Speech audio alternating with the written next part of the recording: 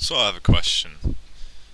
I was looking at a few videos for the i7, and some of them included RAM, and I saw they had it overclocked. Now, granted, overclocking is easy when it comes to the Asus P6T series, but nonetheless, I got my CPU to 3.8 gigahertz easily without any trouble, and then I saw people overclocking their RAM, and they were like, "Well, I got mine to 1600, and I'm happy about that."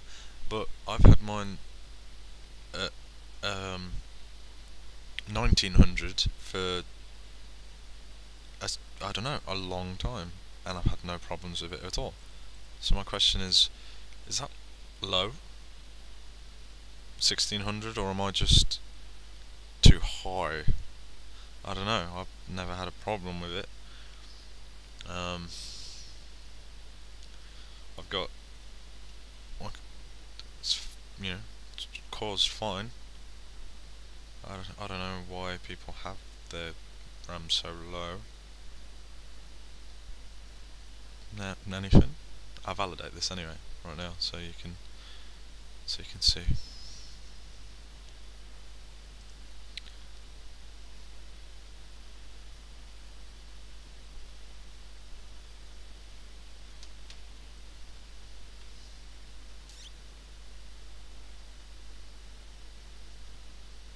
There's the RAM, and there's a URL. Should be in the underbar. Nonetheless, what's going on?